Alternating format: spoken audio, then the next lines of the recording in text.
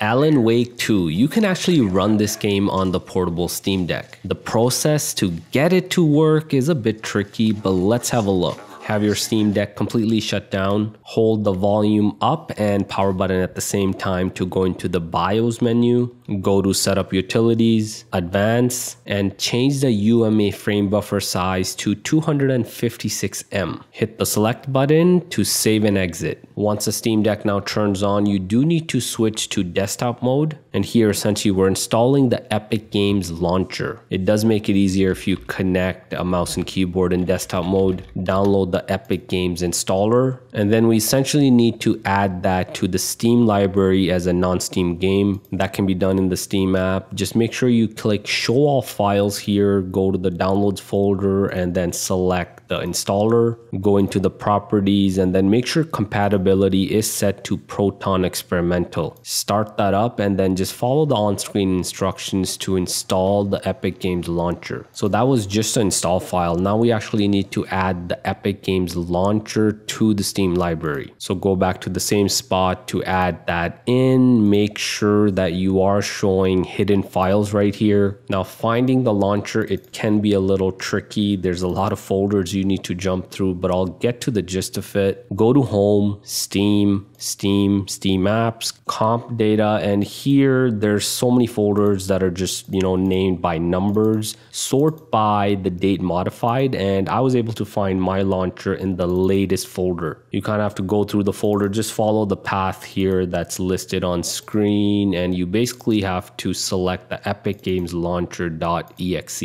Add that to the library. Be sure to set compatibility to Proton Experimental. Now we can launch the Epic Games Launcher, log in to your account. One thing you should do here is go into the settings and make sure all notifications are turned off. And then of course, download and install Alan Wake 2 in the Epic Games Launcher. Once the game is downloaded, I can try launching it, but it just won't start. Up next, we need to go to the Discovery app in desktop mode, search for Protontricks, install this app right here, and then launch it. Make sure you have Epic Games Launcher still open in the background and select that as the app here. Hit OK. Select the default Win prefix and hit OK. Install a Windows DLL or component. On this screen, you do have to select 3 items: D3 Compiler 43, D3 Compiler 47, and then scroll all the way to the bottom and select VC Run 2022. Follow the on-screen instructions to install those. Now at this point, the game does launch, but you can't actually play it because there's one more step to update to new graphic drivers. Here we can switch back to the game mode, go to settings, and in the system, make sure you enable developer mode. Go all the way down here, developer, and then there's an option here to enable show advanced update channels. Once you do enable that, you can go back to system again and then change the OS update channel to beta. Set the Steam client channel to Steam Deck beta, then go up to software updates and apply the update. You might have to update a few times and then there might be a few restarts. Now, once all that's done, the game should work, but I did run into another error. I got this physical memory error. It seems when I did the update that UMA frame buffer size in the BIOS utility went back to 1G. So I had to go back in and just change that back to 256M. And now the game does work. Here's the settings I went with. Render resolution is in performance mode. FSR2 is on. VSync is on. Motion blur and film grain are turned off. I do have texture resolution set on high, but everything else is on the lowest settings. With that, the game works. I'm actually playing Alan Wake 2 on my Steam Deck. Now the performance here is fairly close to 30 FPS. It stays at 27 or 28 FPS most of the time, and it actually seems to be holding it pretty well at that level. Overall, the game is really blurry and it's significantly lower graphics than what you see on console, PS5, or even a higher end gaming PC. But hey, at least the Steam Deck can run it. The minimum graphics card they recommend for this game is the NVIDIA 2060, so just the fact that it's playable on Steam Deck is pretty cool. Of course, getting it to run, as you saw, it's quite the process, quite a few steps to do. And just keep in mind, I also was getting crashes from time to time, so it's not that stable. But hey, we got Alan Wake 2 running on the Steam Deck. For the rest of the video, I have some more gameplay, so check that out. I see you're already hard at work, Anderson. Close to cracking it? We're just getting started. Let's head down the hill to the crime scene. Hey, Casey. You putting me in charge. Why now? Look, Anderson, you're a better detective than I am.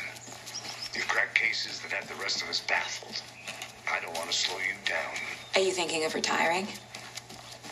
You know what happens to cops who say this is their last case. Real funny, Anderson.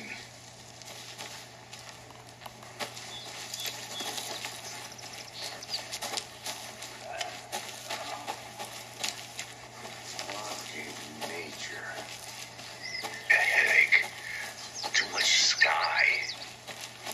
I'll be back in a second. Roger.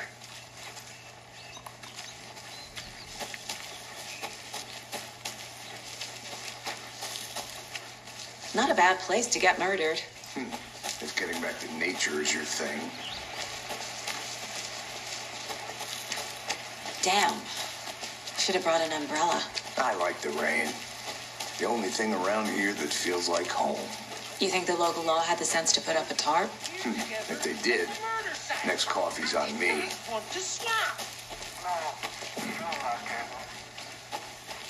Deputy Thornton, I take it. That's me, at your service, ready to get this case solved. Now the body's behind the store. Come on, I'll show you.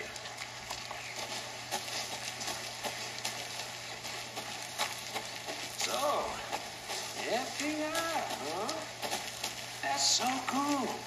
Hunting down psycho serial killers and shootouts with the mob. You forgot the UFO cover-ups. I can't get that manuscript page out of my head. I've never seen killers reach out so directly before. Damn impressive work so far. With your technique, these hunches were moving fast. I wasn't sure about taking a case so far from home, but I'm thrilled to be here for this mystery.